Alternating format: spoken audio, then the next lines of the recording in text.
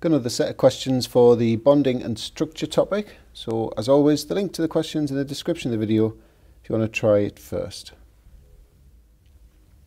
Okay, so make a start. So dot and cross diagram for the bonding in the nitrogen molecule.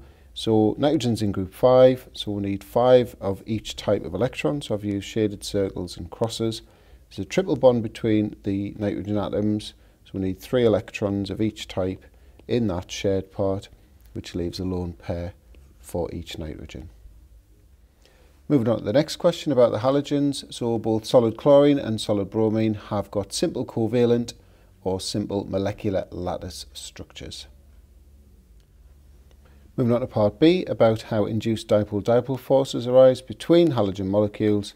So we need to say something like this: electron density is uneven at any instant, so that creates an instantaneous dipole in the molecule, which in turn induces a dipole in a neighbouring molecule. So the delta plus of one molecule attracts the delta minus of a neighbouring molecule. Now I think it's always a good idea to have a diagram up your sleeve. If you wanted to sort of sketch something out, you may be more likely to remember this, and then you can put it into words. So here's the original molecule, the first molecule we talked about. There's that uneven electron distribution, and therefore you've got this dipole, this instantaneous dipole across the molecule like that.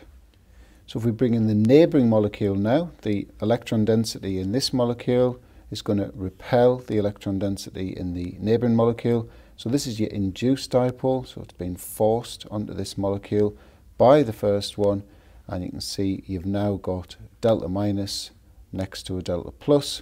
So there's that induced dipole-dipole interaction. And for the last part of this question, so why has bromine got a higher boiling point than chlorine? It's got nothing to do with covalent bond strength. So we need to get that out of our head straight away. It's all down to the number of electrons in the molecule. So bromine has got more electrons than chlorine.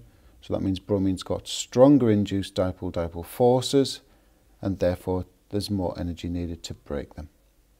Moving on to the next question about the difference in the melting points of sodium and magnesium. So I've drawn a couple of metallic bonding diagrams to help explain this one. So you can see in the magnesium we've got a greater charge, 2 plus, versus 1 plus for sodium. Obviously you're going to have more delocalized electrons.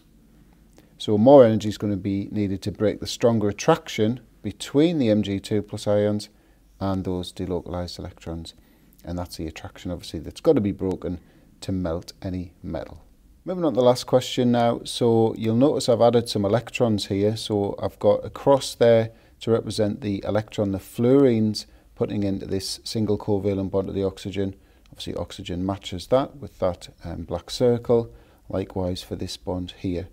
So the reason I've done that is you can now clearly see we've got 1, 2, 3, 4 electron regions around that central oxygen. So the shape, they've drawn it looking linear. It's not linear, it's actually based on a tetrahedral structure, but if we only count the bonds, we've got a non-linear shape. So in terms of the bond angle, we've got 4 electron regions, so our starting angle would be 109.5 degrees, but we've got to take 2.5 degrees off for each of those lone pairs. So because of that, the angle is 104.5 degrees. The final question, so what's the dot and cross diagram for calcium phosphide going to look like? Well, we need to know what type of bonding it's got. Haven't told us, so we've got to use the fact that we've got metal and non-metal, so it's going to be ionic. So we need 3 Ca2 plus ions. I always go for crosses for my metal, and I put a full outer shell of 8 electrons there. You could have that blank if you wanted to. Moving on to the 2 phosphide ions that we need. So phosphorus is in group 5, so I need 5 different shaped electrons, so black circles, because I've used the crosses for the metal. There's the 3 electrons from the calcium, 3 minus charge.